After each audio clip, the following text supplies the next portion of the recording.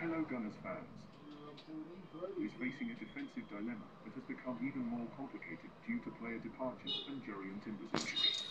To address this critical situation, the Gunners have made a surprising decision, it seems, by intervening in the potential transfer of Joao Cancelo to Barcelona, according to breaking news. Old move raises the question of whether Manchester City would be willing to help Arsenal once again. Jurian Timber's extended absence has left a significant void in Arsenal's defence, and coach Mikel Arteta is desperately searching for a quick solution.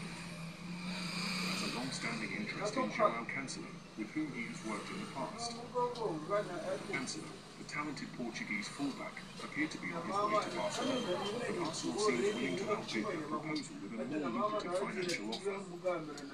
Whose attributes, including speed, technical skill, and versatility, make him a perfect fit for any team, and his acquisition would make a lot of sense for Arsenal, which is looking to strengthen both the left and right sides of its defence.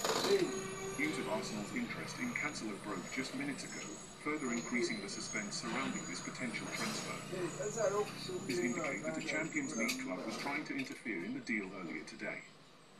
Big question is whether Manchester City will be willing to loan Joao Cancelo to